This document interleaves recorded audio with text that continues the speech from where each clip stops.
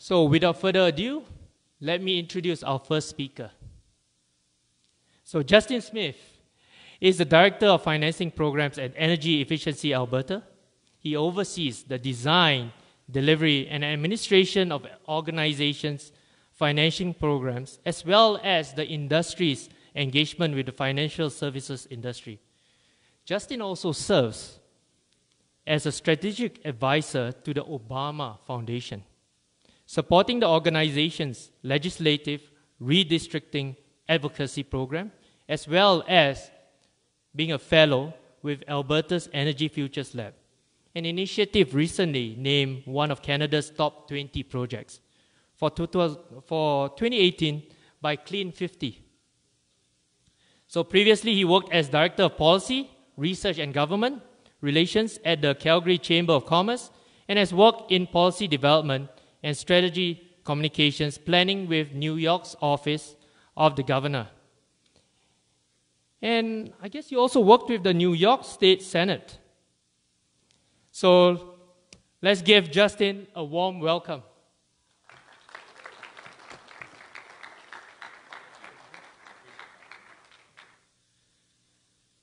Hi, everyone. Thanks for that introduction, and thank you for agreeing to let me speak here. Really looking forward to engaging with you guys on some of the new programs that we're launching in the financing space at EEA.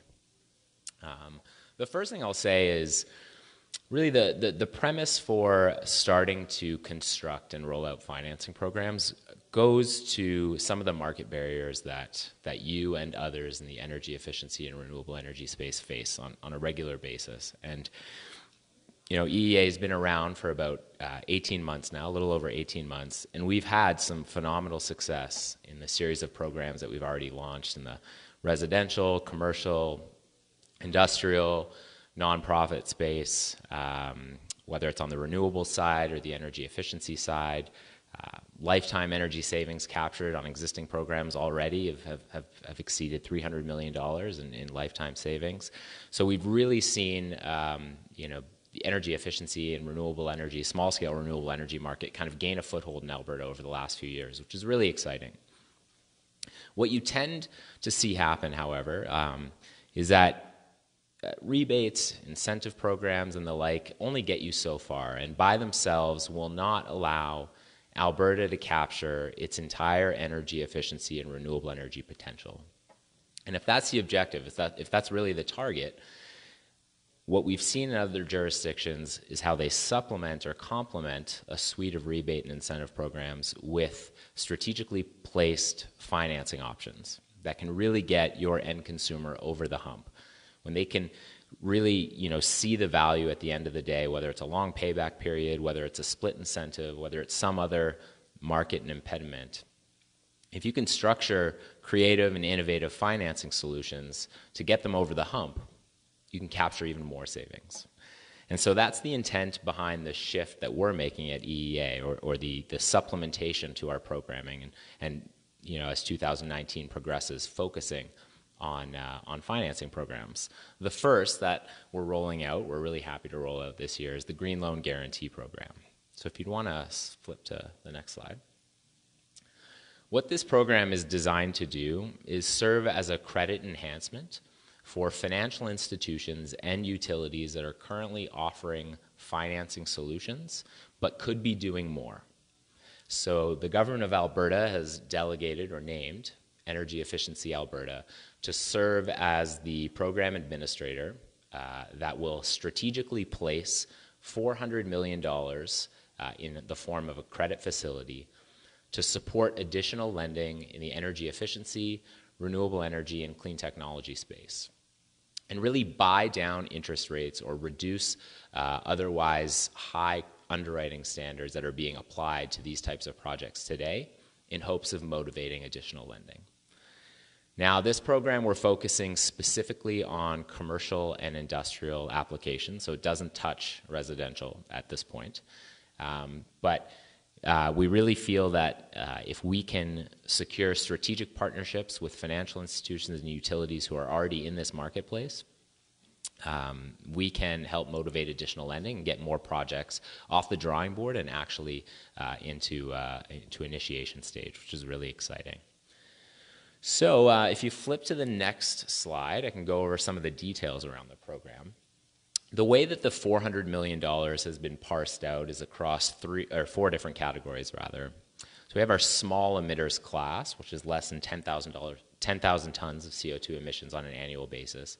So these are either the savings that we can capture reflected in a ton of CO2 savings figure, or whatever the offset of a renewable project or a distributed generation facility might be. This is essentially how we'd categorize that project. And with it comes a certain tranche of that 400 million, as well as specific project caps. So what we're really trying to do is make sure that this credit enhancement or this credit facility touches numerous projects across the province and across different project sizes and types. We also have a $50 million tranche dedicated specifically to projects being initiated by Indigenous communities in the province to really ensure that they can participate as well and potentially see some of the financing costs that they're facing, whether it's in the context of REP 2, whether it's in a future distributed generation auction or other applications for renewable energy or energy efficiency. Bring down those overall financing costs and motivate more projects. Next slide. So how it works is, as I mentioned, the government of Alberta is backstopping the program. So the $400 million loan guarantee is actually quite effective in bringing down financing costs, given that we're covering 50% of, it's basically an insurance policy in situations where financing were to enter into default. The full faith and credit of the Crown is securing those credit enhancement placements, so it does have a fairly tangible effect on the financing costs that a participant faces at the end of the day. EEA administers that program, and what we do is actually enter into master program agreements with financial institutions or utilities running financing programs and place the credit enhancement through them. So if you are a project developer or a small business owner that's looking to initiate a project like this, you could certainly come to EEA first, and we will talk to you about the parameters of the program, the terms and conditions of the program, various eligible projects that this program is available to. But by and large, the negotiation is going to happen between that individual project developer and their financial institution. And we're the one that works with their preferred financial institution, their preferred lender, to put the loan agreements in place, to put the loan guarantee in place, and hopefully buy down the terms of that financing, or allow you to face underwriting criteria that may be less scrutinizing or a little more accessible in terms of your position and the financial position of your enterprise and your project. Next slide. So our goals for 2019-20, we're a little bit ahead of schedule. We've launched. Our application materials and information are already on our website, so I'd encourage everyone to check that out at, I don't even know what the URL is, but financing on our page. It's right there on the masthead. Check it out. The details are there. Our goals for the program for 1920 are roughly $20 million in loan guarantees that are actually placed, leveraging $40 million in private sector investment for these types of projects. Those are fairly modest goals. I think we'll shoot past that over the course of the 1920 fiscal year. But we wanted to start small and really assess how impactful this credit facility would actually be in the marketplace and make program tweaks and adjustments as we go.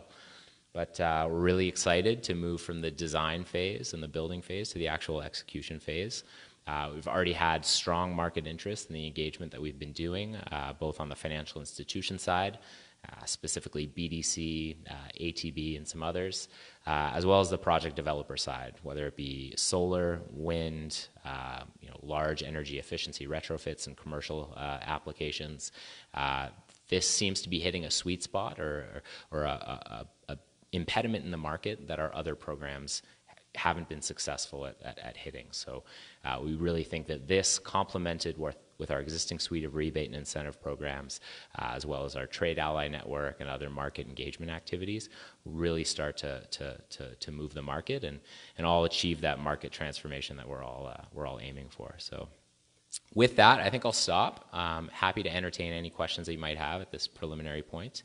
And again, would encourage you to check out our website for any additional information. So thank you.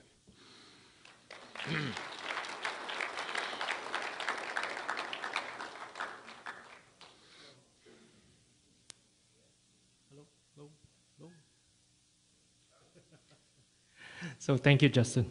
So Justin has to leave a bit early today, so we just want to take a few minutes for any questions, if there are any questions.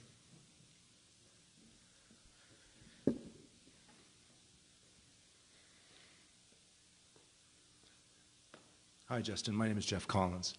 Question for you. Yeah. A couple questions actually tied together. What have you used as a model versus other programs in North America or internationally to see how successful this project will be with this initiative? I think it's interesting. And then on top of that, when it's been implemented in other jurisdictions, what kind of basis points have you seen in terms of improvement for projects to get funding? So, has it been 100, 200 basis points? What have you seen on average for some of the benefit? The third part of the question, or whatever, is I see that the government is looking at allocating about 5% of the $400 million available in this first year. Is that correct? Because it's a $20 million guarantee versus the $400 million total. Yeah, and I'll just preface your question by saying that those are kind of internal targets as a business unit. Okay. If we kind of blow the doors off the joint and can really motivate a lot of lending, we're happy to do that. Perfect. Yeah, I was just sharing the scale at which we're kind of looking at things right now. Better than that. Go ahead. Yeah. Okay, so the second part of your question around like the material change that this might have to financing terms is a good one, and it's something that is certainly jurisdiction specific. And given that Alberta is a fairly kind of early adopter of even just the basic incentive and direct install programs, we don't have the market intelligence we need to say with any definitiveness or certainty what this will do to the interest rate that you're facing as a borrower. We have looked to similar credit enhancement programs in the United States. The Michigan Saves program, the business program, had some really material effect on the financing charges that folks were facing. We saw kind of 15 to 20% kind of reductions in the financing terms that they were facing, interest rates or the cost of capital that a project developer is facing. What you often see first, I would say, though, is a relaxation of some standard underwriting criteria. So if a lender is asking for 5 years worth of financial statements or a cash flow from you as a business operator, they might relax that to maybe just the last few years. Or, so really, this is addressing a lot of the underwriting criteria that loan makers usually have. Exactly. So if you're sitting on the bubble, whether you haven't establish sufficient credit as a business enterprise, or if you're not able to put up as much collateral or security as a lender typically would want. These are the types of criteria that we see relaxed a little bit with a program like this. Then when they gain some confidence with the overall structure and the long-term returns of an energy efficiency or renewable energy project, that's when you start seeing financial institutions get more comfortable with scoring these types of loans. And look to have or look to offer their customers more competitive financing terms. Okay, I understand. So really, what this program is it's a kickstart, and I think you're right. I've worked in the financial sector as well, and so underwriting is important. But usually they look to experience, like what's the track record? Exactly. That takes time, though. Yeah. So there's a time element as well for this to evolve out, so that you can get those real enhancement savings of some of the credit terms. Yeah, and we see that in the efficiency space a lot. There's so many different certifications and classes of buildings and technologies, and those in the industry, whether in the construction sector, the clean energy sector, even the renewable sector, very well versed in the long-term viability and profitability of these technologies and their applications. But that good news story hasn't been effectively translated to loan officers in typical financial institutions. They don't really see it as clearly, or they haven't had the same kind of market experience as market players do. A product like this that can give them the security they need to start doing more of these and maximizing deal flow will long term, it's our hope, give them the market intelligence they need to start issuing this type of financing without the backstop of a loan guarantee or a credit enhancement like this. And that's really the longer term objective. But I'd submit to your point that will take some time. Okay, great, thank you. Appreciate Yeah, no, it. thank you. Appreciate the question. Any other questions? Can you show your last slide that just flipped by? Yeah. Oh, this one? Or is it? Okay. Awesome. Yeah, these are just, again, internal accomplishments. Launched a program in December, started some initial engagement with the institutions listed there, making sure that this is stackable with our existing rebate and incentive programs. So what we're trying to do is capture folks who have come through those programs, who have maybe bought down their project costs by 15, 20, 25% through various programs, but are looking to finance the balance of that project to make sure that they understand that the Green Loan Guarantee is an option for them. Myself and Stephanie, my wonderful colleague down here, are in the market now presenting this as a solution. So we're really excited about that. Yeah, question over here. Do you think it's a good fit for the market to be using financial institutions and utilities? What's the benefit of utilities being involved in this? So they're already in the space offering financing. They come across applicants that don't necessarily meet their lending threshold, but with a guarantee, they'd be more comfortable purveying that financing. They have the customer relationship. They're doing some of the simple, straightforward underwriting already. So in a lot of ways, some of our utility partners are more ahead of the curve than our financial institutions when it comes to this type of lending. And it made sense for us to look to them, or at least look to them, not restrict them from being a potentially qualified lender under the terms of the program. I list some of the institutions that we're talking with. We're still a bit of a ways there in terms of finalizing an agreement and getting the terms and conditions of our relationship and how this guarantee would be utilized. We're still, I'd say, a few weeks away from that point. This is just meant to signify that we've started some engagement with these folks and are looking to broaden that out.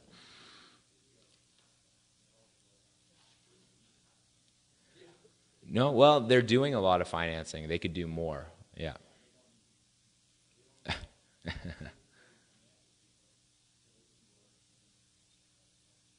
Yeah, no, that's good feedback. Can I ask, is there anyone in the room that would be interested in a product like this, or is looking at a project that has faced barriers to financing? That's great. Okay. So I'm going to leave a bunch of business cards that you guys can collect and talk to me. Yeah. Yeah.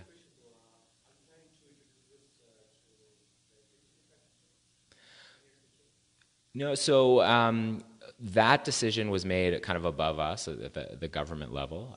We're the administrator of the program, and the terms and conditions of this program, at least right now, are focused on the commercial and industrial space. We're working on another financing program called PACE financing that's a little more applicable to the residential space.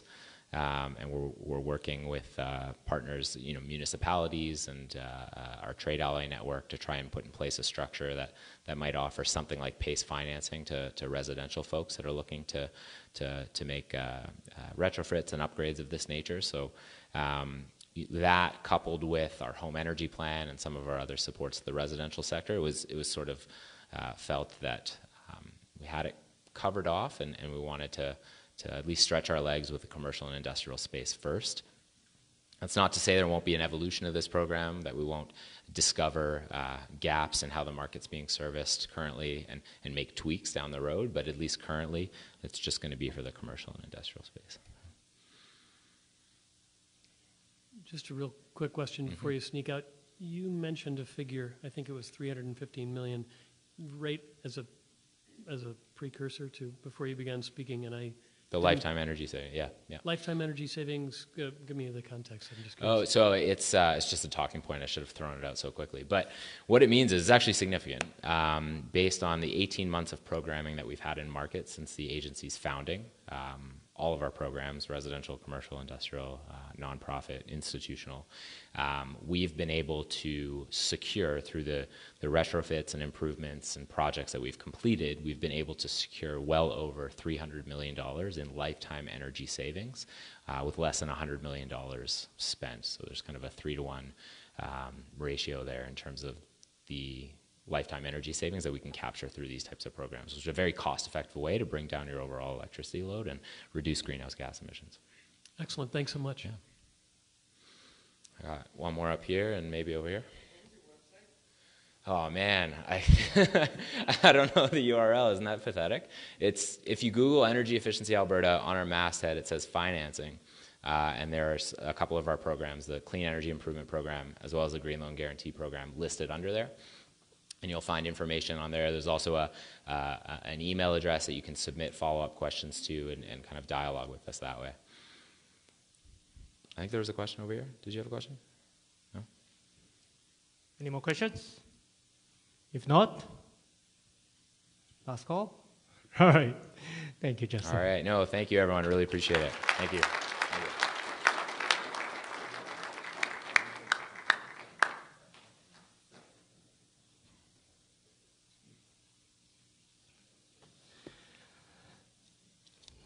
So Justin's going to leave us a couple of business cards, and then if you need it, just come up front, find me, and I'll pass it over to you.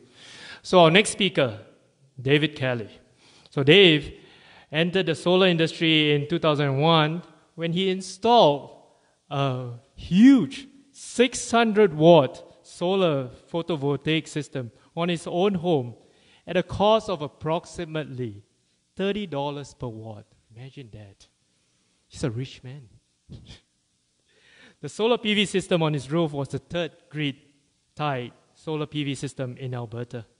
He formed Skyfire Energy, Inc. with Tim Schulhauser and David Von Esch in 2010, and Skyfire has designed and installed thousands of residential systems and many of the largest and most complex commercial photovoltaic systems throughout Western Canada. I think right now they have over 10 megawatt installed to date. So please join me in welcoming Dave Kelly.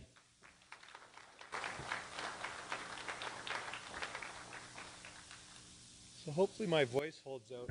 I had a horrible cold in October and did some damage to my throat. So I'm going to speak today about key considerations for commercial buildings. So what do we want to look at? What are the reasons for putting solar in a commercial building?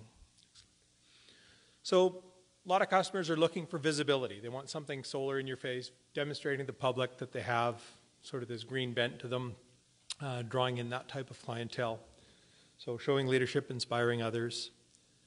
Energy production goals is the other one. So today, back in 2001, it wasn't energy production. It was just kind of an interesting, geeky technology that I thought this would be kind of cool on my roof. But today, we can actually make an economic argument and deliver energy. So there's a number of programs that award points or petals or whatever the program is. So we've got net zero energy homes, we've got LEED projects, we've got living building, passive house, and all of these things take into account the value of renewables or on-site generation of energy. So you get points for having solar on the rooftop. Passive solar design, one of the first large projects we did was a 43.4 kilowatt project on the U of C. And I think, go back one slide. So you can see this building was the first LEED Platinum building in a cold climate. So the awnings not only provided energy for the building, they provided shade for the windows, so reducing the air conditioning load. So we'll flip back. Utilizing high efficiency modules. So if you're looking to maximize the energy production, so we're looking, how do we do that? Looking at things like high efficiency modules. Tremendous cost to some of the very, very high efficiency modules, like SunPower, looking 4 to 5 times the price of a conventional module. People are looking for energy production from a rooftop. So there's those considerations. What do you need? What are you looking for from your rooftop? Whether it's aesthetics as well. So we can look at interesting architectural type solar. And then economics, looking at the lowest cost of energy, in which case we probably wouldn't be using high efficiency modules. We'd be using something to get us our lowest cost of energy, so levelized cost of energy from that system using sort of a commodity module and looking at the balance between energy production and system cost, trying to minimize the cost going on. So a couple of examples. So this is the aesthetic solar. This is a PAW building, Physical and Activities and Wellness Center in Edmonton. Solar is an architectural feature. So those modules have no frames. They're transparent between the cells, creates light patterns in behind the array onto the building. There's windows behind it. And so there's that sort of project that people are looking for in addition to other considerations. We'll flip to the next slide. This was lowest cost of energy. So fitted to the roof, we're not elevating for maximum performance. We're fitting for lowest cost of energy production. So covering as much as we can and following the curve of a curved roof out in the Fenlands Rec Center in Banff. So when you're looking at a building, number of considerations. So structural capacity of the roof in the building. So we've come across a number of projects where the roof was built prior to 1983, 84, built to the old code. Snow loading has changed in subsequent code iterations. So buildings built prior to that time period may not have the structural capacity to put solar on the roof. They don't meet code today. In order to put solar on them, you'd have to do a whole bunch of structural reinforcement. So that's kind of the first thing we look at. Solar access is the other one. I've got a slide at the end of the presentation kind of looking at solar access. Does the sun shine on the roof? Not every roof is going to be suitable. So if you're on the north side of a mountain, if you're behind a 40-story apartment building, solar may not work for your building. Existing roof membrane conditions. So if the roof's in horrible condition, it's 25, 30 years old, we've got bubbling, peeling, all kinds of things like that, you may want to redo the roof first. We generally won't go and put solar on a roof that's in poor condition because we will be the last guys on the roof and we will get the first phone call when the roof leaks. So looking at a suitable roof is a consideration when you're looking at putting solar. ARCA warranty. The Alberta Roofing Contractors Association, their warranty program basically says it's almost impossible to put solar on a roof. They won't allow a ballasted rooftop mount. They want something with roof penetrations. They've told me roof penetrations are where all leaks happen. And you have to be at least 4 feet away from every roof penetration. So if you look at a roof penetration, where are you going to put solar? So it's challenging. We've managed to do it on a number of projects, but it adds to the cost significantly. We've done a couple of projects now where it doubled the cost of solar in order to meet the ARCA warranty. So if you have an ARCA warranty on the roof, you may want to look at using the roof product manufacturer's warranty rather than an ARCA warranty. So there's a number of ways around that, or you can meet their requirements. Electrical service entrance. So when we look at the building, we have a certain limit on the solar we can add to an electrical panel or an electrical service. If you have a 100 kVA service, we can't put 200 kVA of solar or 200 kilowatts of solar into it. So there's a number of considerations as well. So we need to look at transformers, conductors, distribution panels, meter locations, etc. Wire service provider rate type and code. So depending on how the customer is billed for their energy, some customers pay a very high demand charge based on their peak power consumption and a very low energy price. So in that case, if we can shave the peak, great, which may require batteries to guarantee that's going to happen. We won't guarantee solar happens every day. We get cloudy days, we have snow cover, so you can't guarantee a peak shave on a system where on a cloudy day you may have your peak demand and build for that for the next month or year depending on how that program works. And every customer is going to have a different plan. So it's important to look at that. Minimum contract demand as well. Some customers have contracts with their retailer that says we will purchase a fixed minimum amount of energy every month. If you start adding solar, reducing their fixed or their minimum energy demand below that, they're still going to have to pay for the energy to the retailer. So there's some challenges around that as well. Safety, roof access, roof obstructions, and setbacks. So if we've got lots of clutter on the roof, and we've seen rooftops with HVAC units all over the roof, gas lines, you name it, skylights, there's all kinds of things that could be on a rooftop that would limit how much solar you can place on the rooftop. So there's considerations there. Current energy consumption. So right now, under our microgeneration regulations in Alberta, we are limited to producing as much energy with the solar as the building uses in an annual basis. So we can't overproduce.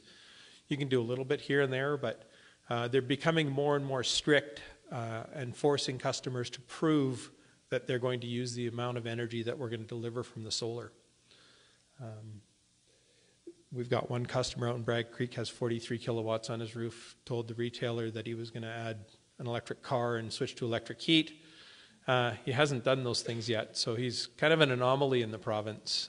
He's actually gotten checks from the retailer because he's overproducing to such an extent. You can overproduce, and certainly you're welcome to apply under conventional distributed generation rules. You would apply the same way as a 500 megawatt coal-fired power plant. You're probably $100,000 to $250,000 and a year's worth of studies and costs. So it's generally not how we're seeing customers go ahead with projects. We're generally falling under the microgen regulations. I think there's one project in Alberta to date, one solar project to date that is under distributed regulations, and the rest are all under microgen, so behind the meter projects. We talked a little bit about minimum energy contracts as well. And so these are some of the building and electrical concerns that you need to look at when you're putting solar into a building or considering solar for the building. So financing, Justin gave us some options here. So they've just bumped the rates to 35% of system cost. It used to be 25% maximum for commercial buildings. It's capped at $1 million. There's a federal capital cost allowance, class 43.1 and 43.2, generally not going to work on a commercial rooftop. It's for energy production companies. Talk to your accountant. You have to make an application to the CRA to find out if you're eligible. So it's not something that's guaranteed. Banks are offering financing, obviously, as Justin spoke about.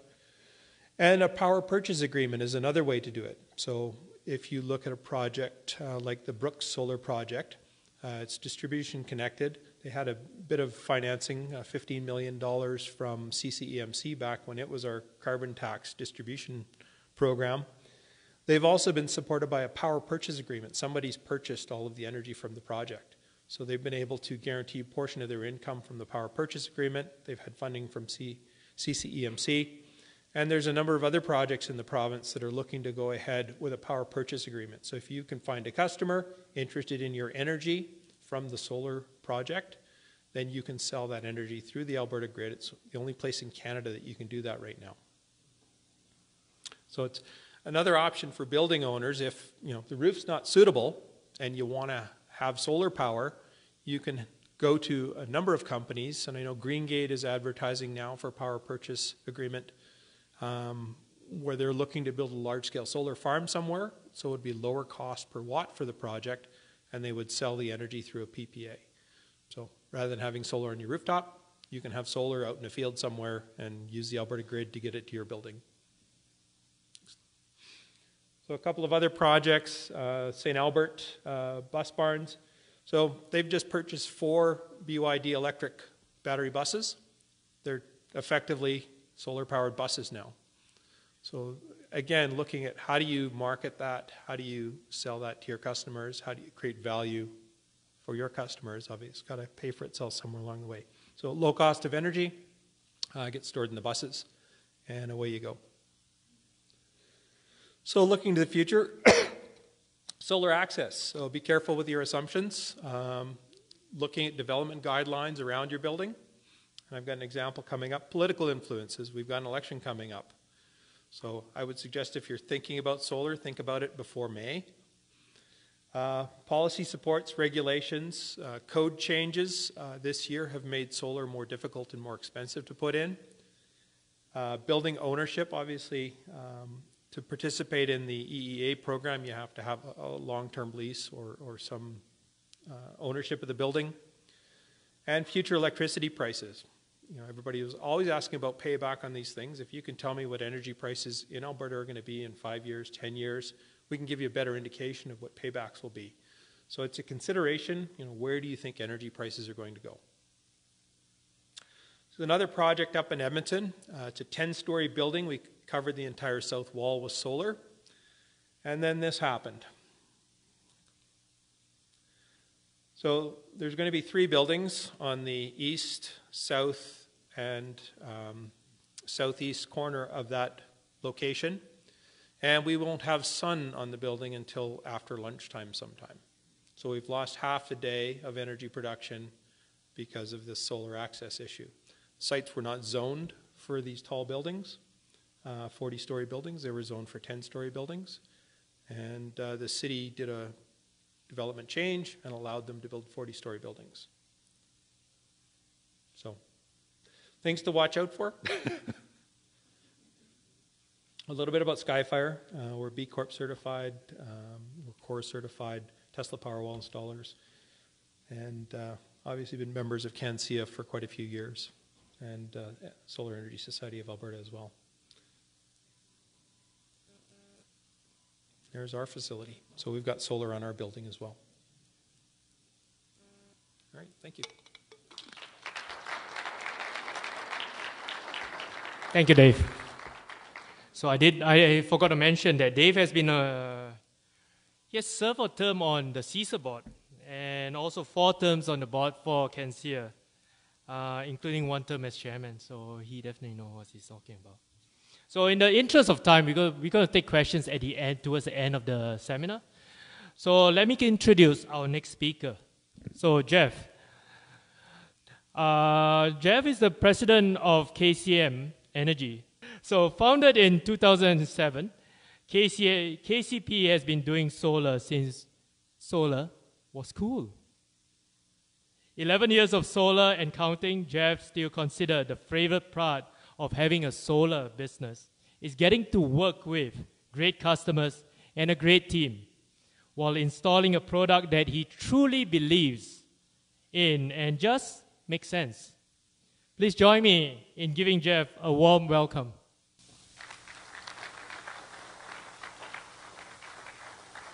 Thank you, sir. Thank you, sir.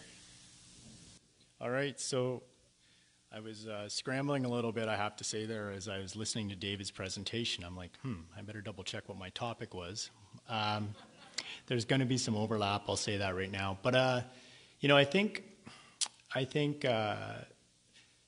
what I'm going to talk about is going to be much more generalized and maybe more talking about the relationship between a solar installer and the business owner. So, in fact, I know that's what I'm going to try and talk about. So it will be a little bit different and certainly won't dive into the details like David did. Maybe just before we start here, just curious, I'm going to do this in a little bit different way than maybe might be intuitive, but of the group here, maybe how many folks are involved in the solar industry? Can we see that with a show of hands? Okay. How many folks are here that would like to be involved in the solar industry? Okay. So I guess everybody's watching or not watching on Facebook there. Pretty much every hand went up in the room here. So get a bit of a feel for what the audience is. First of all, thank you very much for letting me use some of your valuable time. I know your time is important, and I really appreciate you being willing to listen to me for a few minutes. I've been asked to talk about what a solar installer should do for a commercial client. And, you know, what does that mean? Well, for me, I think a solar installer should provide KISS solar. Keep it simple solar. Could you flip the slide for me? Be awesome. But what do I mean by that? Oh, is there one before that? Ah, there we go. Well, I mean that we'd like to try to make solar simple. Solar, commercial rooftop solar is not actually that simple. But the point is that what we really want to try to do as installers is we want to try and get it to a point where it's something that a business owner can look at it, can understand in terms they use and to make decisions and such, and actually move forward. And you know, there's a lot of complexity behind it, but that's to me what it really comes down to. Our goal should be to try to show the value or not to the customer of putting solar on their business. Can we have the next slide? Thank you. All right, so that'll sort of be the theme of what I try to talk about here as we run through the slides. Everything's really around, does the solar work for your business? What are you going to do as the business owner? What should you be thinking about? I think on this first slide here, it's probably, in fact, I'm pretty certain it would be the most common or important thing for any type of business for people to be considering, and that's to understand what is really important to your customer and how they're going to evaluate the product that you're providing to them. So in this case, you know, is the business owner who's considering solar, are they thinking about purely financial reasons? Are they thinking about sustainability goals? Are they thinking about marketing benefits? Or maybe they may even be thinking about competitive pressure. Are you competing against Facebook, Google, Apple? These guys are all either at 100% renewables or on their way. Or perhaps you're a supplier to these companies, in which case, if you're looking or forward thinking, you may realize that there may be an expectation for you as the supplier with the next logical step that you would be going solar as well, or at least to that 100% renewable solution as well. Okay, next slide. Okay, so talking once more about what the installer is trying to bring to the business owner. Obviously, we need to explain how solar works and how it's used by the building. And what I mean by that, where is that solar energy going? It's going into the building, it's being used on internal loads, it's going to the utility when there's excess. And we need to be able to quantify that. Safety is always a concern or a question that we see from customers. Business owners want to understand that your solar system is safe. The exciting thing is that there's now a whole section, or has been I guess for a while, but to me the message is there is an entire section in the CEC that basically talks about the requirements of solar. We're not a bunch of yahoos out there putting solars on roofs. We're using qualified, certified products, professional engineer designs, etc. And then maintenance and lifespan. There's a tendency within the solar industry, I believe, certainly on the photovoltaic side, to talk about the fact that there may be virtually no maintenance required for solar PV.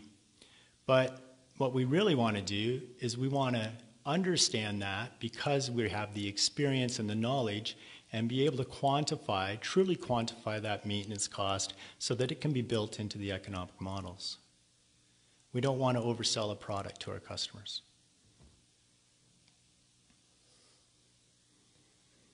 And next slide. Thank you. So David talked about this one a fair amount, but you know, really, in general terms, we need to think about whether or not we have a suitable building. We have a business, we're happy, we're excited about the prospect of solar, but do we have a building that's structurally sound? I always like to say, and I think the guys and gals at our team laugh at me, but you know, is the system going to fall through the roof, right? It really comes down to something as simple as that. What about roof condition and age? That was covered.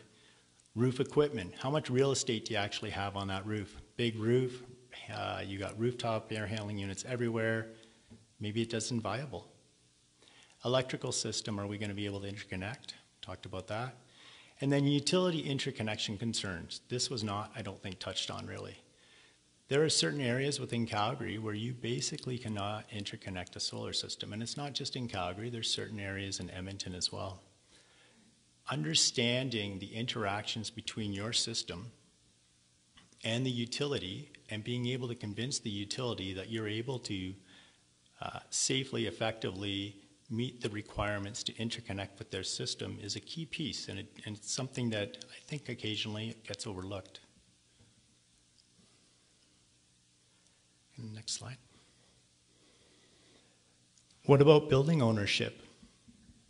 Do you own the building outright? Who pays for the utilities? We have business owners, and if you end up being a tenant, how's the tenant building owner relationship? Is that something that's going to be able to support an agreement whereby you're trying to put equipment on their roof? And then what about the terms of the tenants? Are they going to be there a while, or are they going to be heading out shortly? So we've looked at building suitability. We've looked at the viability of the building ownership or relationship. We understand what the customer or the business owner wants to see in solar. If we could have the next slide here. Let's talk about the key fundamental components that make up the story, or the economic component at least, of the evaluation of solar for a business. So, energy production and brown energy costs.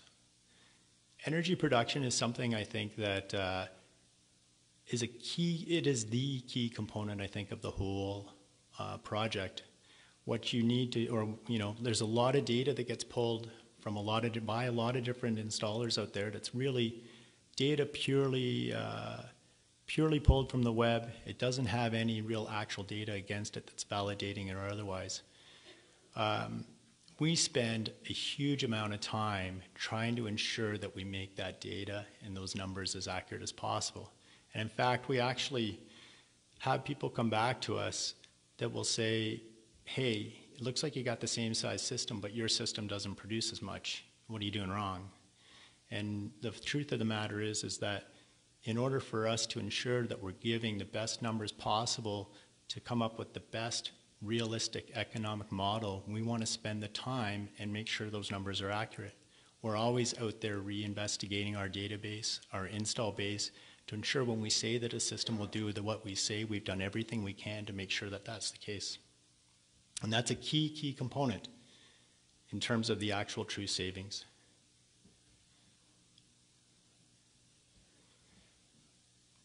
How much at what cost is what the outcome of that is. Once we understand the production, we can talk to you about what that price per solar kilowatt hour is. But we need to be able to compare that against the brown electricity cost, and David alluded to this quite a bit, so I won't touch on it too much. We want a simple number that we can bring to the top, that we can take to the business owner to show them the value prop of solar and be able to compare the two options. But honestly, I would hope that most of us know that there are a lot of complexities within all the different types of contracts, et cetera, that are underway when you're in a commercial arrangement. It is not simple. You can't just blanket throw a number at it. You need to look at every single scenario. It's always changing.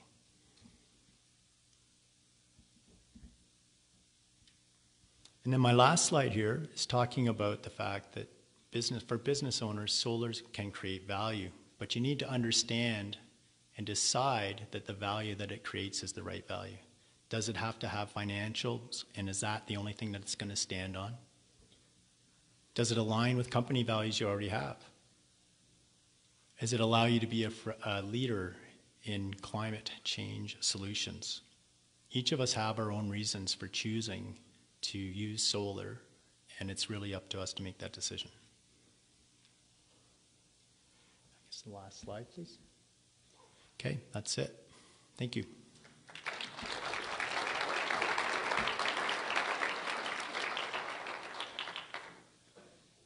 Thanks, Geoff. So our next speaker, Jason Zurowski. Jason started with EECOL Electric in Regina in 1989 in the warehouse before moving himself into industrial sales. In 2010, Jason moved to the utility group and covered all of Saskatchewan for the next 2 years. Then in 2003, he moved to Calgary to become the utility manager for Southern Alberta. Fast forward to 2016, he moved to corporate office as the general manager for utility and also industrials for the company. From 2012 to 2017, he also acted as the renewable energy manager. Please welcome with me, Jason.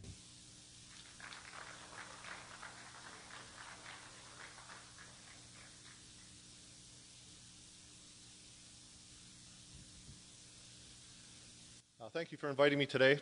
So I'm just going to give you a quick overview of an installation of what it was a few years ago to maybe where it's going to go today. You'll see some major cost overruns, some very bad payback, and where it would be today. So I'm going to give you a quick overview. So first slide.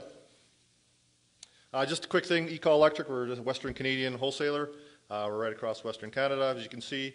And this year we're actually celebrating our 100th anniversary. So it's we started in 1919 in actually Moose Jaw, Saskatchewan, actually.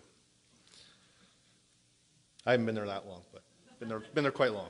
Anyways, next slide, please. So I'm just going to give you a rough overview of our solar system, what we did and what we were creating. At the time, we were not looking for a payback. We were actually looking to kickstart EECOL Electric into the renewable energy field. We were not trying to make money off of this. This was to showcase it, to bring clients in, see where the market is going to start to go. And like I said, it wasn't there to make a lot of money at the time. So we designed the system in 2012. That's when I started the group, our renewable energy group. And like I said, it was a learning tool for our group and everybody to understand the challenges of actually designing a system, installing a system, and then seeing where it's going to go from there. So next slide, please. So we designed a 47.2 kilowatt solar array. And we had a full south-facing roof. It was a brand new facility that we did build. Consisted of 189 250-watt panels. And like I said, we installed it in fall of 2012. It was a net metering configuration. Planning was covering to about a third of our power of our facility. And on our roof, it roughly covered, I'd say about a fifth of our roof. And it's about, like I said, 85,000 square foot facility. Now this was a flat roof. And when we designed the system, we wanted to go with a 30-degree angle. Today, to do a 30-degree angle today, it's very costly. And even still today it is. But when we did it then, it was extremely expensive. Today I would definitely redesign it because we ended up with a lot of cost overruns with snow load, wind load, and I'll explain what we had to do to our building. Next slide. So this is a picture of our facility. Like I said, it's raised quite high, and you know our wonderful Chinook winds we get here. And when that thing comes, we had to make sure that was on the mounted down pretty good, that wasn't going to blow away. So we used actually a mounting system. Next slide, please. It's a non-invasive system, so there's no penetrations in the roof. But by doing that, it caused some challenges for us. We ended up having to design it for 100 mile per hour winds. And then just to actually get the weight on that to have it on the roof, we used 15 pallets, about 2,250 concrete pavers, to 21 pounds of brick. So, and they were not fun to install either. And then also the next problem we had is the roofing membrane.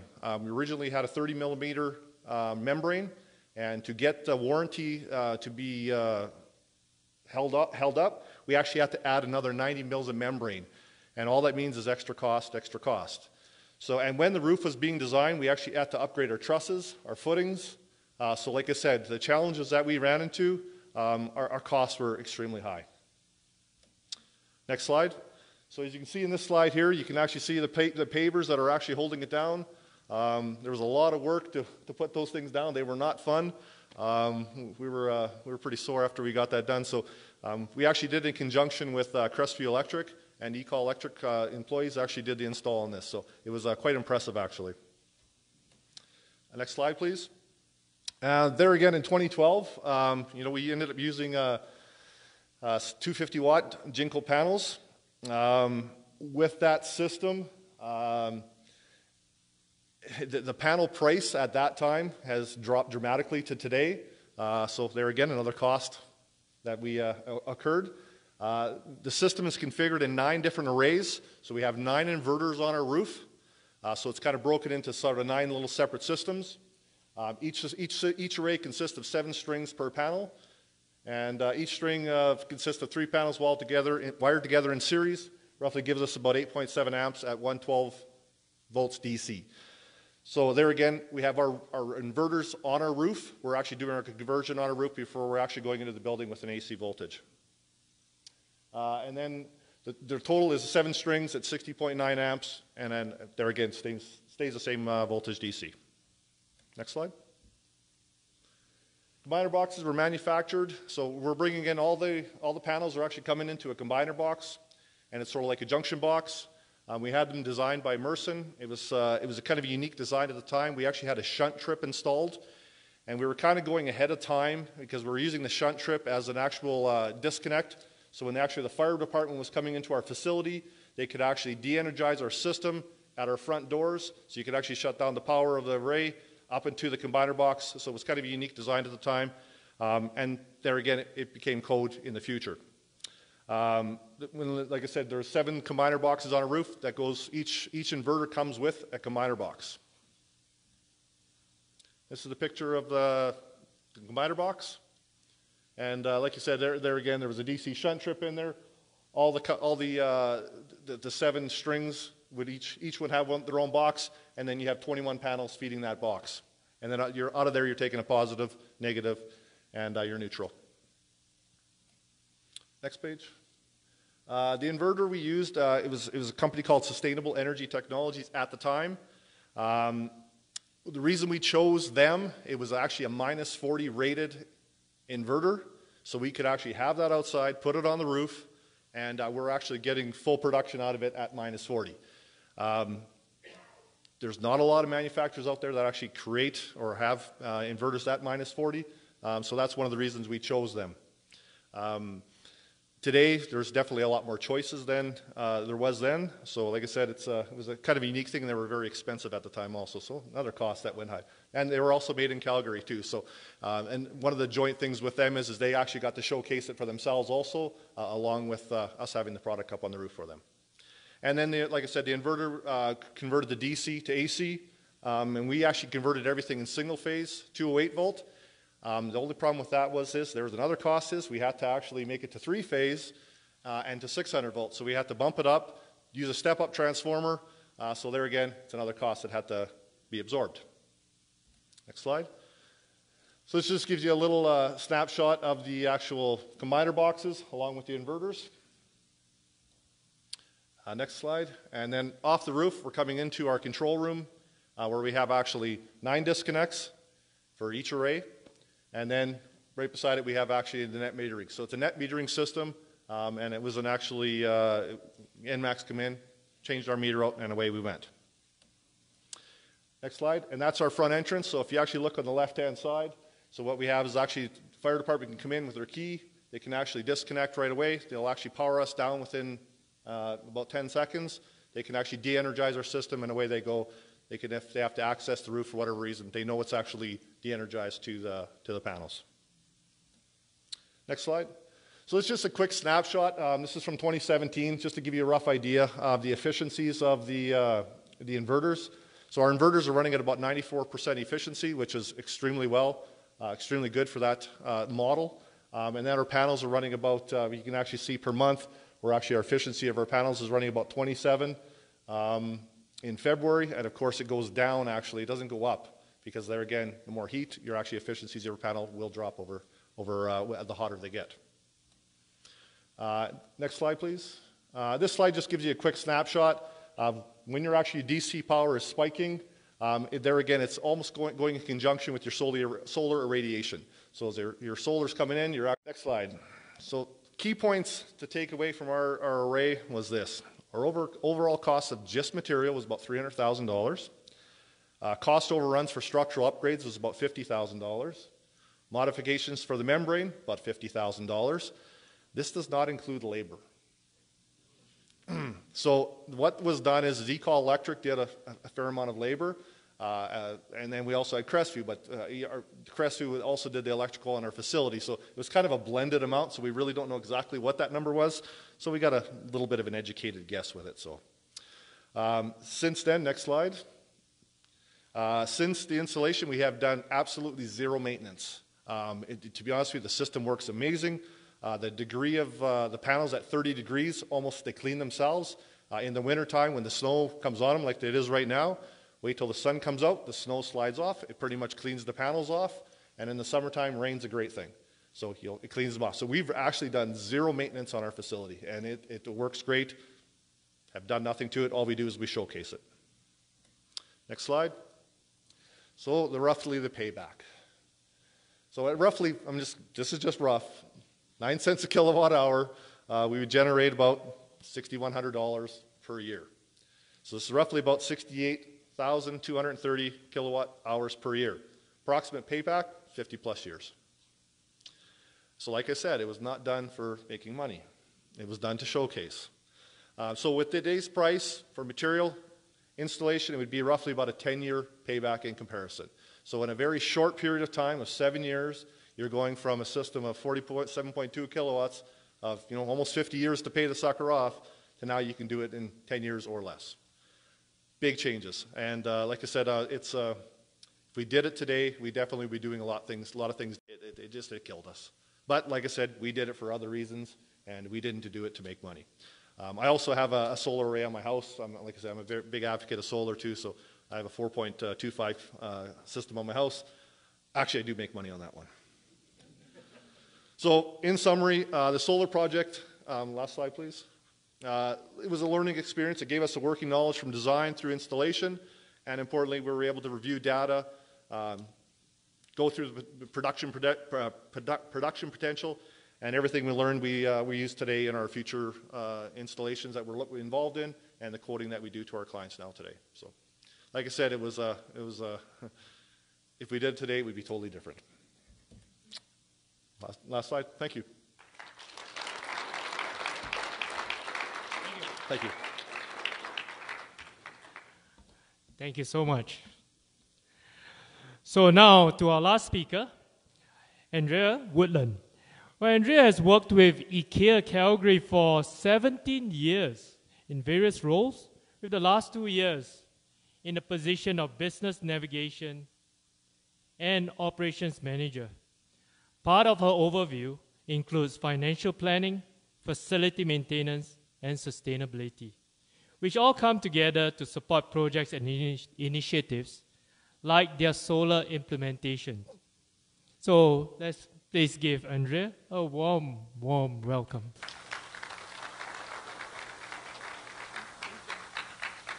Thanks so much, and thank you so much for having me. It's great to be here and really sharing something that we're quite proud of. Did anybody in the room know that Ikea Calgary has a full solar implementation on our roof? It's pretty positive. If you haven't flown over, it is a little bit hard to see. So I've been asked, we have a 10-degree tilt. I have been asked just to come in and speak about our rationale and business case and why we went solar. So just quickly covering Ikea and sustainability, where we are today as a company, our project and investment, and then of course the partners that we worked with. So Ikea, a furniture store, also guided by a pretty strong vision of creating a better everyday life for the many people. We imagine beautiful possibility of a sustainable future, and we really do go all in to make this a possibility. The Ikea Group, which is the global organization, has declared that we will be energy independent and produce enough renewable energy to offset our operations by 2020. So in the past a few years ago when we heard that, that was a really alarming statement, and how are we possibly going to do that? And just a year away, I would like to share with you where we are in Canada. So we have 8 installations across the country right now on 8 of our store roofs, so just over half. In Alberta, we also own the Old Man 2 wind farm and the Wintering Hills wind farm to the south and southeast of us. And there's just a nice note that furniture retailer, IKEA Calgary and IKEA Canada, have been the recipient of the CanSIA Solar PV Project of the Year, as well as Solar Developer of the Year for 2018. Thank you. So just sharing with you a few of the projects that are in place. So you'll see a snapshot of our Burlington, Ontario store, which also is where our service office, or our head office, is located. Ottawa, Ontario, and Halifax, Nova Scotia, which is the second newest member to the IKEA Canada family. And what you might notice is actually more of the rooftop is covered with solar. And that's because every building we build now, we build with sustainability in mind. So how do we get just a little bit better? Halifax was our first LEED certified building, and now we've welcomed Quebec City just a few short months ago, also with the same certification. So new buildings are fantastic, but we also have our existing buildings that are deeply rooted in our communities. So what can we do there? IKEA Edmonton, some of these stats they can be very proud of. It's hard with our competitive nature to be from Calgary, but sharing Edmonton. So the largest solar project for IKEA Canada to date is actually in Edmonton with just over 2,900 panels. It's the second largest setup in Alberta, producing just over 1 megawatt annually. And they're actually the recipient of Solar Project of the Year from CanSIA for last year. So congratulations, Edmonton. Here in Calgary, we do have a 2240 solar panels total, 365 watts each, 10-degree panel tilt, so it's really great that other experts in the industry have learned those lessons. We are on a ballasted system, so no roof penetrations for us, which is also music to anybody in the finance or facilities ears. And we have a string of 27 inverters rated at 24 kilowatts each. I'm really proud to share that actually in Canada we've achieved the goal of generating more alternative energy than we use by 4 times of our total operations. Thank you. So that's 14 stores, 5 pickup and order points, and 3 full-size distribution centers. So extremely proud and humbling, and really happy to be able to share this information with the community. So why invest in solar? We are committed to energy independence and climate action. We would like to hedge electricity prices and limit future exposure on price fluctuations. Eliminate those retail premiums that we were paying for certainty. And of course, right now, taking advantage of the EEA rebate certainly drove our decision. So in Calgary, the investment looked like a $1.63 million in total capital. Of that, we were actually able to get 24% rebate back from the energy efficiency rebate, which brought our return on investment down to 5 years. Without that rebate, we're actually looking for 7. So to be able to close the gap and make it a little bit more profitable and make more sense for the business, certainly the time is now to look into what the government and the rebates are available.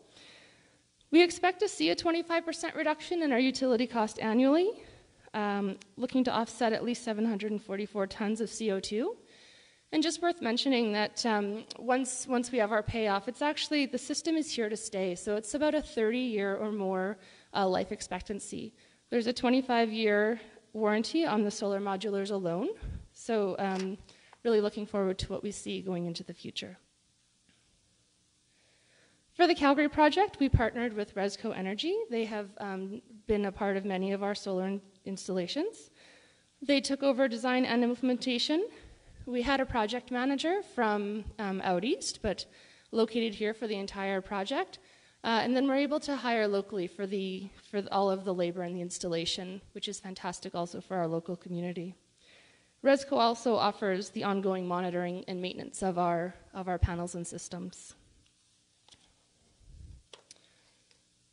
Just a quick snapshot. So we have been officially turned on and live for the past 4 months. We're a direct feed system, so everything we generate is coming straight into our building for use today. Certainly grateful for this lovely winter. Little snow, little bit of clouds here and there, but nothing short of fantastic, especially for a solar system. So our demand right now on our utility is 77% drawing in, with 23% of our building being powered by the solar that we're creating on the roof. And I just think it's super important to mention that the partnership and the rebate that's available right now, maybe till May, maybe longer, if there's any consideration, it's certainly the time to look and see what they can offer. The application process is extremely easy, timely response and great knowledge from the team at EEA, and again, the valuable rebate that could maybe be the difference between the ability to go ahead with a project and perhaps not being able to justify it financially. Also, really great to partner with Resco. They are multiple award winners. They've connected over 50 megawatts of PV, 200 sites maintained. They've also connected and continue to monitor Canada's largest system, and many in-house experts. As well as the dedication to health and safety is certainly something that site looks forward to. A lot of the work was done when we were open, of course, open for business. We have customers, we have coworkers, so health and safety is, of course, top of mind for us. And while we went with the ballasted mount, there are many options available with the Resco team. So that is IKEA and why we participate in solar. Our culture is really built on enthusiasm, togetherness, and a get-it-done attitude. We're optimists, constantly looking for opportunities, and always willing to lend a hand. And so on that note, I just say, already in Europe, there are residential solar systems being made available to the consumer. So not only the panel, but also the battery to hold your power. So stay curious, keep checking back, because we really look forward to having that in Canada and making it available to more of the many people.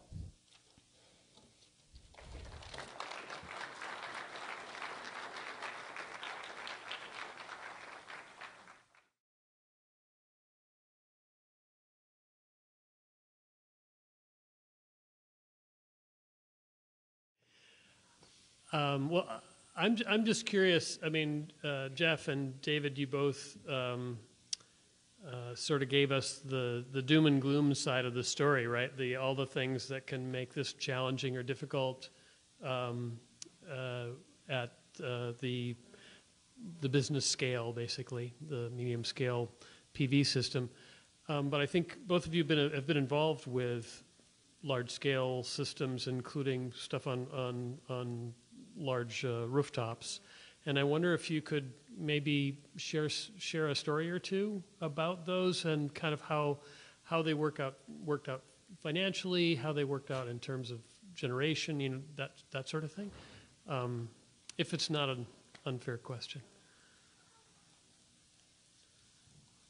So we've gone back and looked at a number of projects that have been installed for a while and compared sort of the production with our predictions, and have been fairly accurate.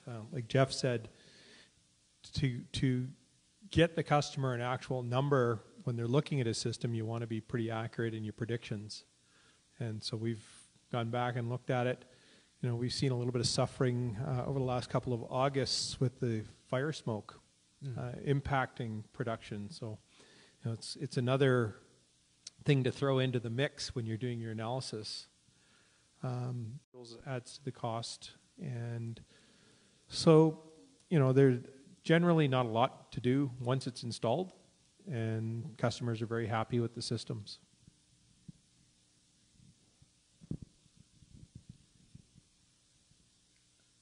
I think we highlighted issues, but they're just to be aware, just with anything that's got a little bit of complexity to it, that there's things to watch for, right? It's not to say that you can't do these things, and it's not to say that you can't do them and have confidence that they're going to perform, cost, behave the way that you expected them to initially. So there's always going to be barriers, but as an industry becomes more and more established and people get more and more comfortable with it, you know, it becomes easy. It gets easier and easier. And that's not unique for solar. It's anything that's new. Certainly, there's utilities that we used to, you know, and inspections and inspectors that, you know, at one point they were struggling with stuff, and they understand it very well now, and there's no concerns, and the processes are in place, and things just flow. And that's just going to continue to move forward and improve. And I think it's actually a good news story, you know, and it's just, I guess we're just trying to share that there's things to consider, and that's it. But it's actually very positive, and it's a great product and solution, and it's crazy that not everybody's doing it. How about I end there? You want to talk about yours?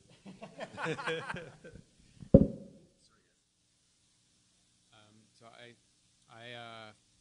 I'm not involved in the solar industry. I just kind of watch, observe, because I have a general interest. What I am aware of in Alberta is that as far as energy companies that actually are producing energy in the solar area, mainly it's like large like installations like on land, like field And to my knowledge, I don't see any companies that are owning and operating commercial solar, like as an energy developer. So leasing rooftop space from a company. We saw it in Ontario, but I don't see it so much in Alberta, and I'm wondering if it's because of regulation or financing or economics, or if we're going to start seeing that, or maybe it already exists and I just don't know about it. It's starting to happen in Alberta. One of the challenges we have is still relatively low energy prices. So if you're looking to finance a project and lease a rooftop, that sort of type of project, the developer or the finance company is going to want 7 to 9%. In the U.S., you see quite a bit of it. There's a 30% tax credit that they can take advantage of. Our energy prices here are still low, so we're 8 to 10 cents all in for electricity. You get into Southern California, so better solar resource, 25 cents a kilowatt hour for electricity and a 30% tax credit. It makes it much more attractive for a finance company to start investing in sort of a solar rooftop lease or power purchase agreement type project. That's why we're not seeing as much going on here. With the rebates coming in, our energy prices going up, system costs coming down, we're going to start to see that happen. I don't think I can add very much to that. I think there's lots of different creative ways that we're going to start to see here in Alberta for financing or owning commercial projects on roofs.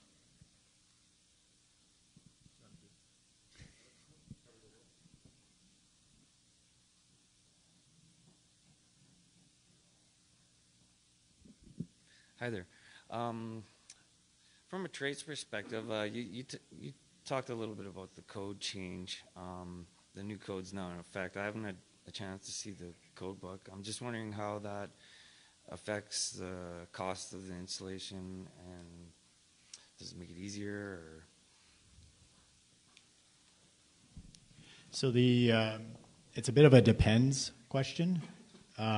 Residential has some fairly significant additional costs that are going to be added in on the system side for rapid shutdown requirements and being able to have a shutdown device by the meter. Probably a couple other things that I should probably know off the top of my head that I don't, that I rely on my team to help me with. But on the commercial side, depending on how the install is being done, I think there's actually pretty minimal impact from a code perspective, so it may not affect it. Yeah, key thing is that the code is the code. It's there for a reason. It's for safety. Sometimes we have a little bit of indigestion with the way things are done, but the fact, how about maybe this is somewhat interesting, and perhaps everyone in the room knows this, but we're typically following a year behind the code that has been adopted in the U.S., right, or more. So when we see these things roll into the CEC, into the Canadian Electrical Code, it's not like these are brand new things. It's not like the manufacturers haven't already seen it. It's not like the rest of the world, rest of North America at least, or at least, sorry, the United States hasn't already seen it, addressed it, they're bored by it, they're doing it. So typically it's going to be, I would say, probably pretty reasonable stuff that we see come into our code. And it's, we manage it and we incorporate it into our normal installation processes and designs. One other thing that we've seen too is depending on some of your code changes, you got to look at your local inspectors. They do make some of their own choices, and sometimes you have to go by them. And unfortunately, if you want to get your array passed, you have to do certain things, and there's some cost affiliated to that also. So it's not just maybe strictly the code book. There are some other hurdles you will run into, and there again, it's another cost and some changes that you have to look at and address as you're building your array. Yeah, it's a bit of a challenge when every jurisdiction has their own interpretation of the rules. If you go across the country, it varies from BC to Alberta, Saskatchewan, Manitoba. Almost impossible to install solar in Manitoba. It's a big challenge there. And from jurisdiction to jurisdiction in Alberta too, we see different interpretations of the rules. So as we have built projects pretty much all over Alberta, Northwest Territories, Nunavut, you see different rules. And so best bet is to talk to the inspector, local inspector, to find out what they're looking for. As solar becomes more adopted in some of those areas, they start to look around at other rules, see what other people are doing, rather than trying to interpret it themselves, which is frustrating some days. So a lot of education of inspectors. When I put my first system in 2001, the inspector came around, he'd never seen a solar system before. So Calgary is actually quite good now.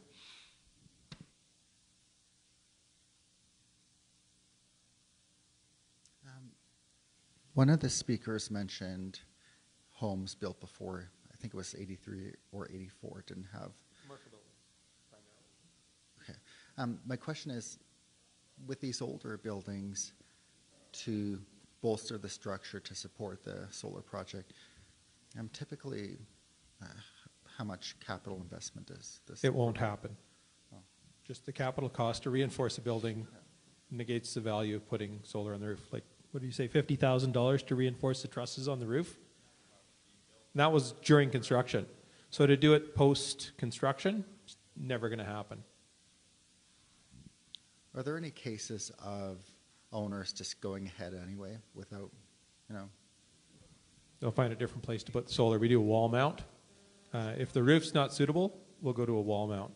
I don't think we've seen one where anybody has reinforced trusses. Maybe unless it was a potato barn, we reinforced the roof a little bit. But generally in a commercial building, it's not going to happen.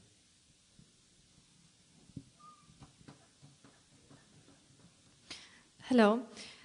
I have a question for Mr. Jason Zurowski. What energy management software do you use in your company?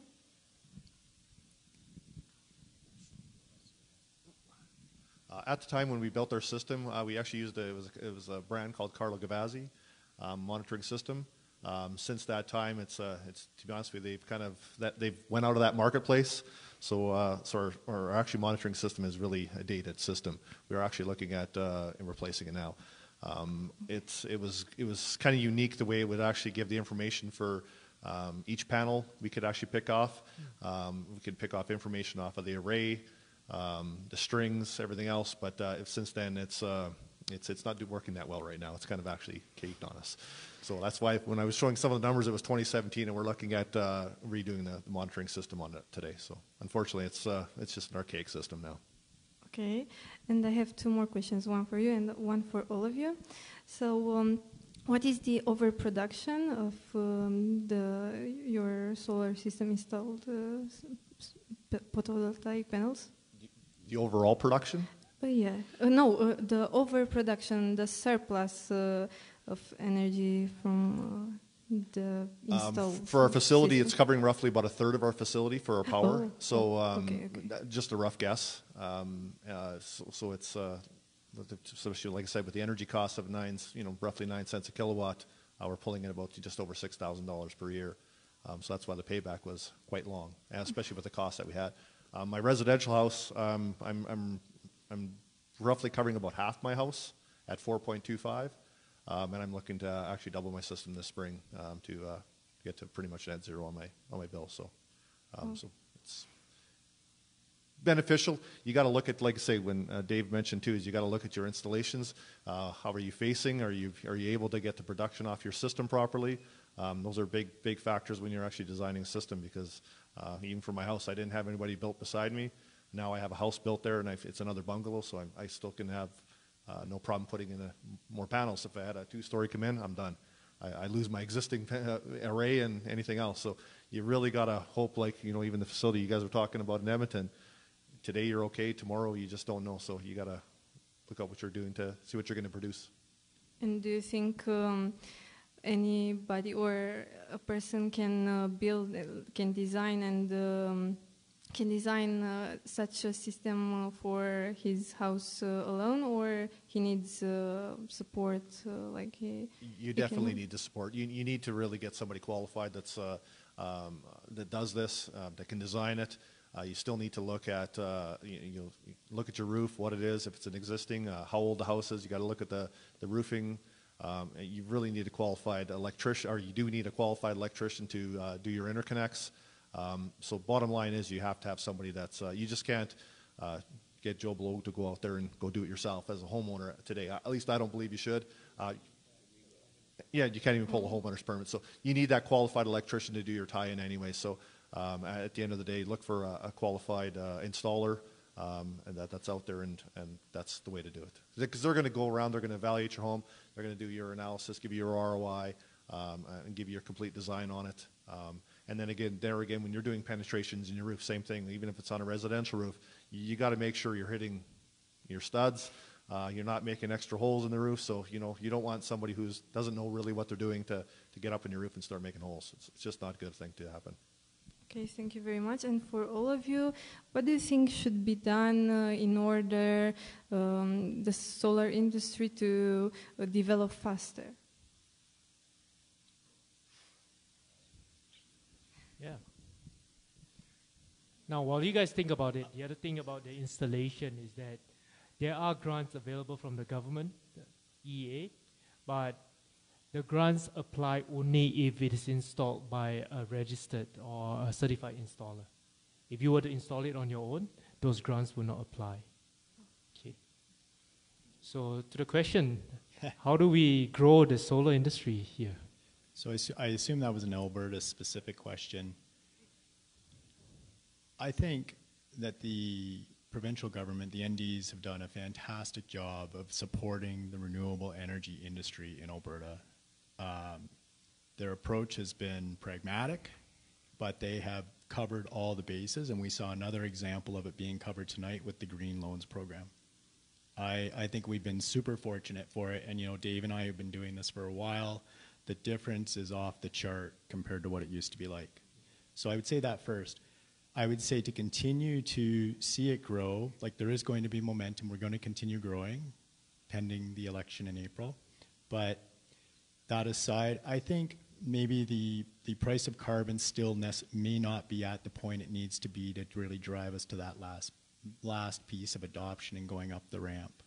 So, there's always a balancing act when you look at all the levers that you can pull, I guess, as a government. Don't know, never been there.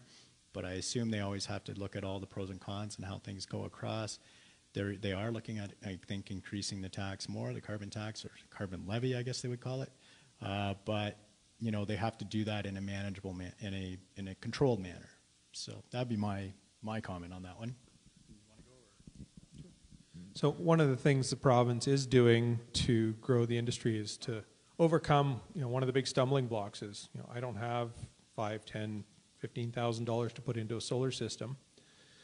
So the PACE program is a property assessed clean energy. So today in the city of Calgary, if you want to redo your sidewalk in front of your house, you have to pay for it, but you don't have to pay for it all at once. The city will come in, they'll replace your front sidewalk if it's all cracked up. They will put the value or the loan to pay for that on your property taxes. So it follows the house for the next 20 years. So the province last fall passed legislation that will allow that property improvement to be done on the private property. The sidewalk is city property. So you go ahead, you find a contractor, you get a quote on your solar system, you go to the city, EEA may be running that program for some municipalities. They will arrange a loan, you're going to pay interest on it. And it doesn't follow you as the homeowner, it stays with the house. So there's been a number of projects in the US where companies have a solar leasing program. That becomes a liability if you go to sell the house. If the next homeowner doesn't want to take on the lease, you're on the hook for paying off the lease and having the solar system removed from the house. With the PACE program, it stays with the house, and you're not on the hook for that loan. So it's an interesting way to fund it. And I think it's going to drive a lot of growth in the residential solar.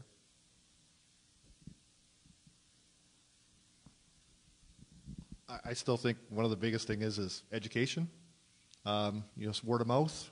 We're seeing more and more code changes. We're seeing that it being adopted more. You're being taught more on the school side. There again, like for us ourselves, it's word of mouth. If you ever want to know, like I talk about solar all the time on my house. Just getting that awareness out there to get people interested in it too. I think that's another way of seeing growth, and you do a lot of different things with solar. Like I say, even with your guys' facilities, showcasing them and getting people interested in people like yourselves coming out and trying to understand and learn about it, and eventually if it works for you and financially it makes sense, take the chance. It's a great thing. Like I say, I'm enjoying what's on my house, and I love doing it, so I think it's a great thing.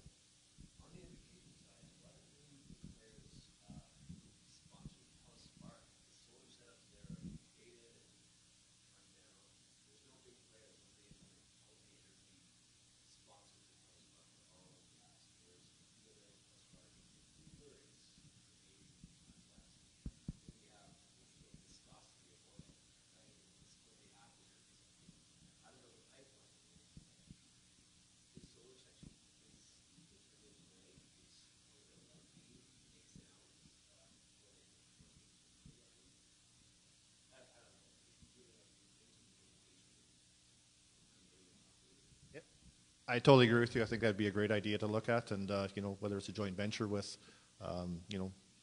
Solar Energy Society or something that's done, I think it'd be something to look at. And I think there again, you look at the changes that have happened in such a short period of time already. We still have a long ways to go. You look at even the solar industry, what happened in Ontario. It boomed and it went fast. Well, are we at where Ontario is? Not a chance. We're getting there. We're slowly growing. We're getting that momentum, and I think it's just a matter of time to see stuff like that and see more joint ventures to educate it and to show it to the public and get it out into the marketplace.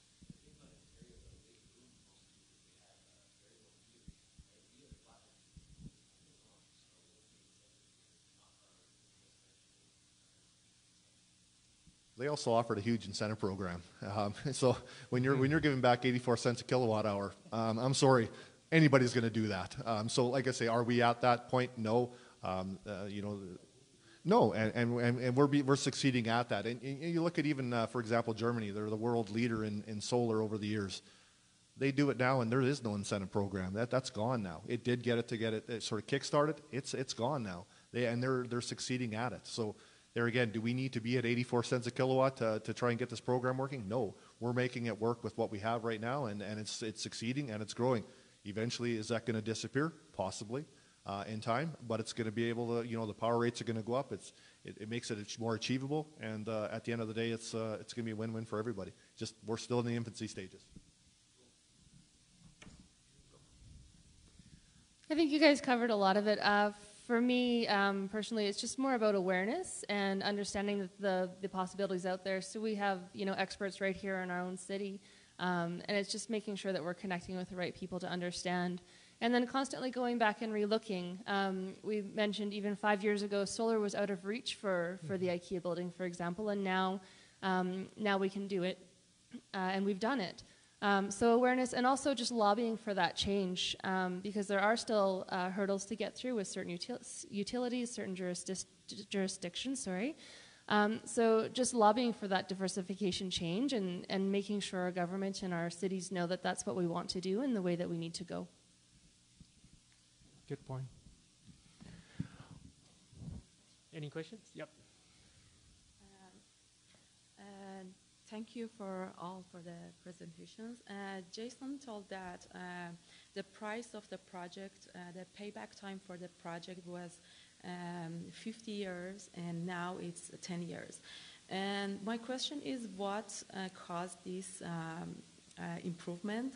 Was it the technology, or it's now more popular, more demand for it?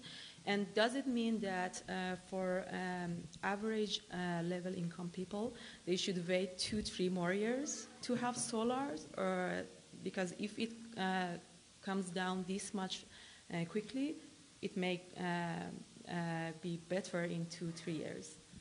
And thank you. I guess the biggest change for us on our facility when we did a 30-degree angle. Today we definitely would not do a 30-degree angle. We would do similar to what they've done as a 10-degree angle, where you don't have to upgrade the trusses and footings. You could have used your existing structure. That's a huge thing. That cost overrun right there, it just killed us. So like I say, the technology now, the racking systems that are now are a lot more lightweight. What we have is we pretty much have it's a tank on our roof. It's serious. It's not going anywhere. Our building will get moved before that rail ever get moved. So the changes have happened. There's a lot lightweight. The technology is so much better on just the structural racking systems now. There again, also the panel panel pricing we paid back in 2012. Well, today we're probably 4 times to 5 times less of what it was then to what it is now. So, like I said, it just overall cost of panels, your structural side of it, the membrane, everything else that went on. Today, like I said, we would be totally doing it differently. And the second part of your question, I guess at the end of the day, when we would your pricing change go up more? Yeah, there's a possibility, and we're seeing some of that right now. And the reason what's happening is there's been some tariffs imposed on some of the material. So we've had some products that come from other countries, and now we're getting penalized for that. And so, you know, your price per watt of a panel used to be this. If you buy it from XYZ country, guess what? It's going to go up. So, you know, trying to buy, you know, Canadian-made, North American-made, you pay a little bit more than you do from some other areas, but you also get penalized sometimes too. So you got to really watch where you get where material is coming from nowadays, because you get penalized for it. So, are your prices going to come down anymore? To be honest with you, I don't see them coming down much more. They're driven down pretty hard right now. You know, from all your balance of system, your racking to your panels, it's pretty low. If anything, to be honest with you, I could see prices start to go up just with material costs, your aluminums, your steel. Anything that's involved in it, we're not seeing pricing go down right now. We're seeing pricing go up. So if anything, your price per watt might go the other way, not down anymore. So Jason, what products do you have at EECOL that only go down other than solar? Right now, nothing. Yeah, so I say that to make a point, right? So I I'm not in the trades. I'm just a dumb engineer, but I worked with other trades, with our company when we were starting. We were beyond just PV solar. And, you know, it was a known fact that equipment was going to always go up in price. It never came down. The only trade around that happens with, or the only area that happens with, is solar. And it's being driven by technological innovation, of course, and that's fantastic. But at some point, we're going to beat the price down to a point where it may just not continue diving more. It may, but as Jason's just saying, like he mentioned modules, but we're seeing it on inverters right now, right? Where we're seeing the tariffs for product that, even though it's not coming through, or you would think that it's not actually, it doesn't have anything to do with the States, we're still getting dinged with tariffs on Chinese-made inverters, for example. So prices are going up. Maybe we see something more like this. Thank you. Yeah. Maybe we see something more like this now versus that. Maybe we have some new small incremental technological advantage or innovation that comes and helps us go down again. But I think things are pretty good, and the best part is the numbers make sense now. So it's exciting. Just add one more thing. As of July 31st, you all know the tariffs kicked in, and I'll, you know, Dave and everybody can attest this.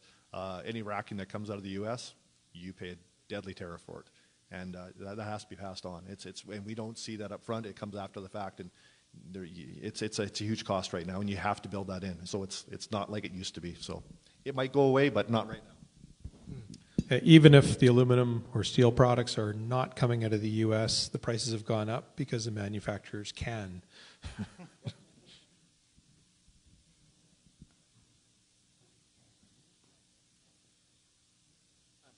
Quick question. Do businesses look into selling the environmental attributes or renewable energy credits that are produced from the solar installation to improve the economics of the project? So if you participate in the Energy Efficiency Alberta Solar Grant Program, that program owns the attribute, so you cannot sell it. If you had installed it prior to, you could potentially sell the attributes.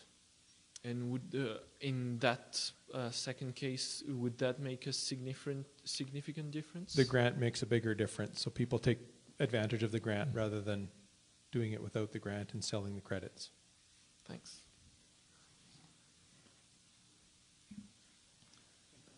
Thanks very much for your time tonight. I've learned a lot. So a couple questions.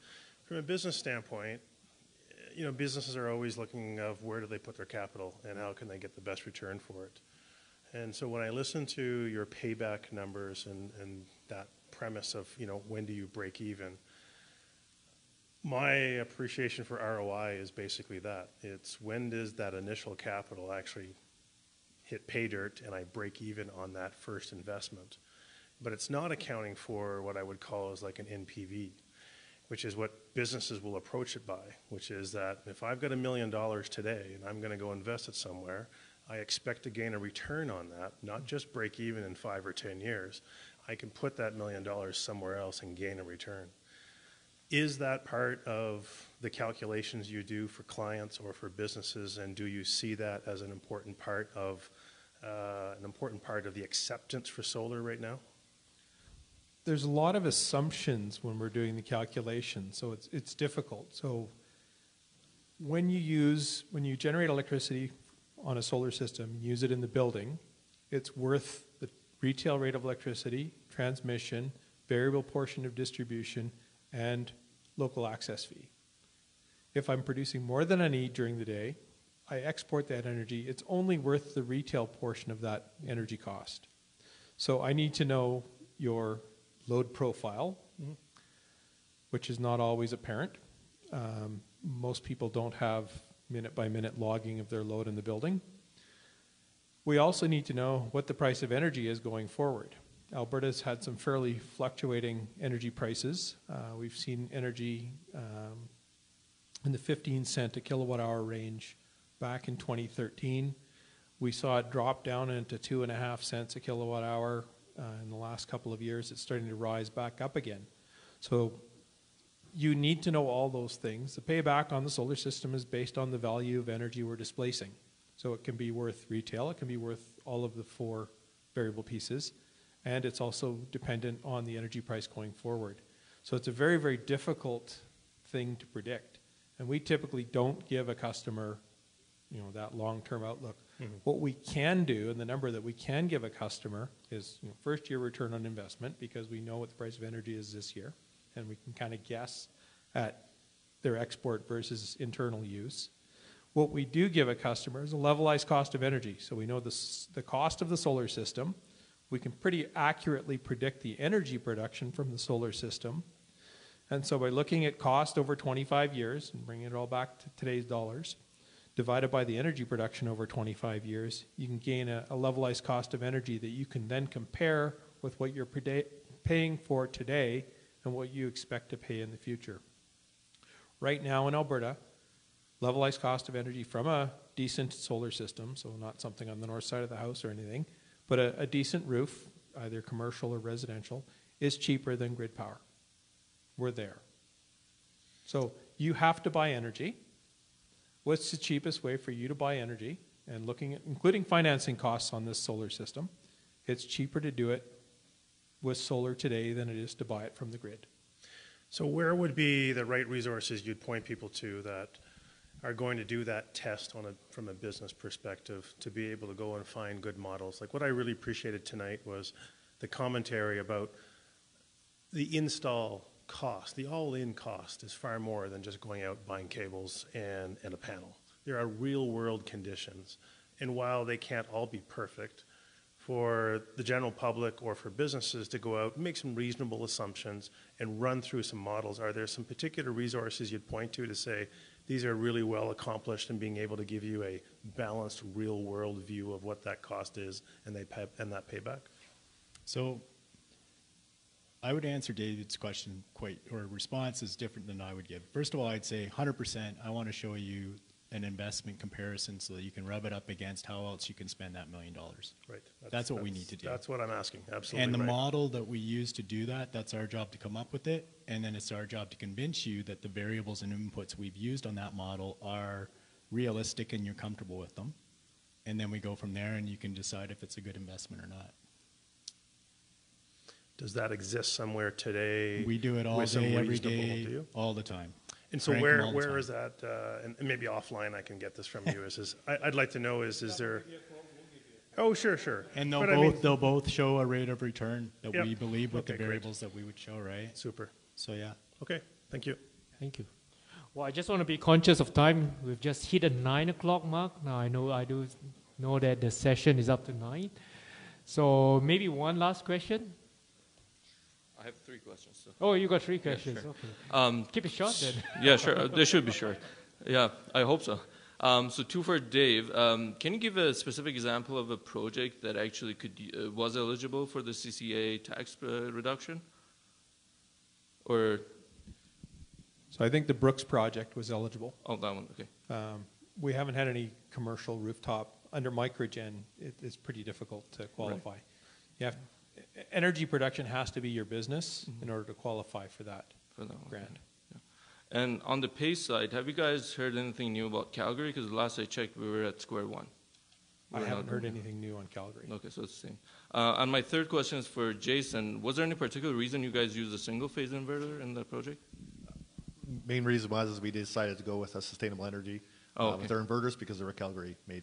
Fair That's enough. why. I kind of figured that's the only reason why. Right. Yeah. Nowadays, we like I say, we would use something totally different. Right. Okay. Great. Thank you, guys. You're welcome. Thank you. One last question? Yeah. Sure. I've been saving this. I noticed kind of a running theme through your presentations that the solar energy industry is growing. It's speeding up. You're seeing big changes, and you're seeing them faster, coming faster and bigger. And of course, at least some of the motivation for getting into solar, I'd imagine, is the environmental impact, the effect, the hopeful effect on climate change. So I'm curious to when you guys think the solar energy industry will grow to the point where it's having a noticeable impact on the pace of climate change, and if that'll happen before or after, say, there's no longer you can't go out to Canmore to ski reliably in the winter, or before the Athabasca Glacier melts away and we have to import drinking water from somewhere else, or where there's no longer enough arable land in the world to support 8+ billion people. Just curious when you think we'll hit the timeline on that. I don't know, but definitely 100% I got into this business because you're either part of the solution or you're part of the problem. And for us, for me, for my family, we chose to go into solar or into renewables because that's the way that we can be part of the solution. A very, very, very, very small part, but we're taking action.